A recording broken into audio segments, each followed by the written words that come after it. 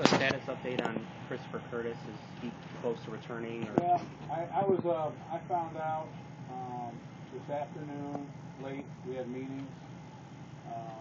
The doctors have recommended that Chris, because of his medical issues, would not be able to play again. I literally tried to grab Chris. I said, Chris, listen, we have meetings and we're going to the scrimmage. I said, let's make sure we get together tomorrow and talk about this, because my normal procedure is, I get the student athletes and we call the parents before we announce anything.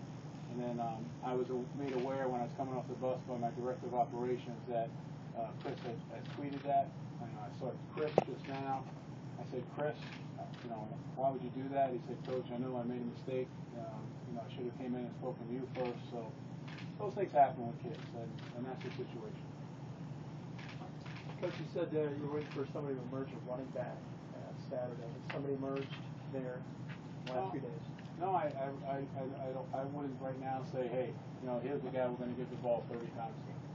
I would not say that right now today. That may change in the next couple of days, but right now I think you'll see a couple of guys, and we're discussing exactly who they are. Is Devontae McFarland in that mix? Yes, he is. We put him in. We moved him a couple of days ago, probably 2 days ago. Really try to, it's very difficult when you move someone in 2 days. Devontae was a two-sport type of guy, went both ways, played defensive back, and then played running back. And we wavered back and forth, or I should say not we, I wavered back and forth on where to put him. There was a point that we thought we were going to get somebody, another running back in here at the time, which I'm not allowed to mention their name, I guess, because of the rules. Maybe I am, but I don't think I will, just in case.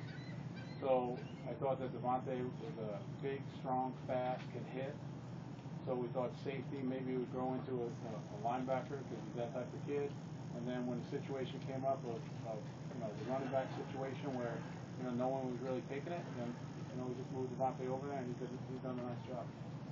Coach, just as far as at this point in camp, moving towards the now starting to prepare for the first game as you get closer, how does that change the focus, what you guys are trying to do day to day? Well, I think it changes drastically. What happens now in the course of the next couple of days, evaluations go in, roles start being placed on players, things have to be communicated well so the player understands his role and accepts it. Doesn't mean he has to like it.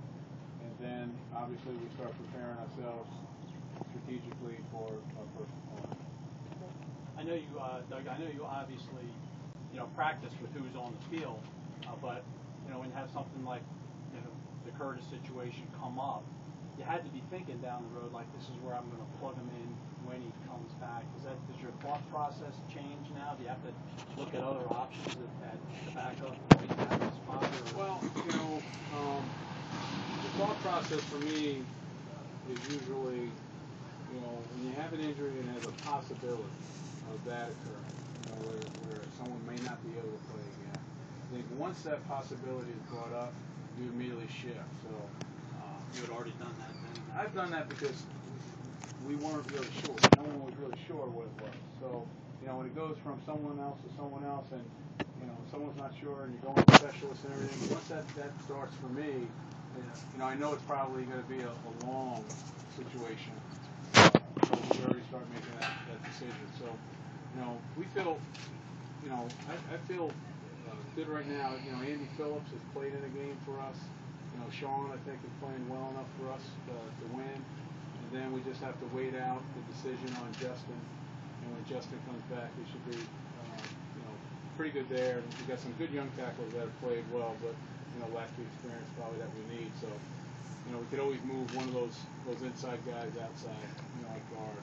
We're probably, not even talking to Coach Atkins. I don't even bring that up because I don't think we'll get there.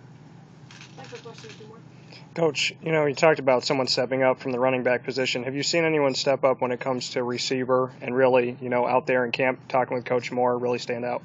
I'm struggling a little bit with that. Lemon's had a lower body that's kept him out, but obviously he has a lot of past history. So just struggling to really see what the combination is in the rotation. I don't know if we line up, exactly who the other teams perceive, as being the guy that they have. to stop. So I think we have a lot of work to do in that in the receiver position. Final question, anyone?